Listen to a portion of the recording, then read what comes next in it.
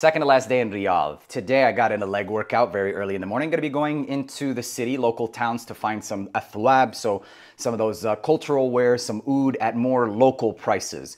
So stay tuned, I'll keep you guys in the loop. I also ran into somebody pretty big actually out here, Onyekuru. He's a Nigerian brother that plays for the soccer team out here in Saudi.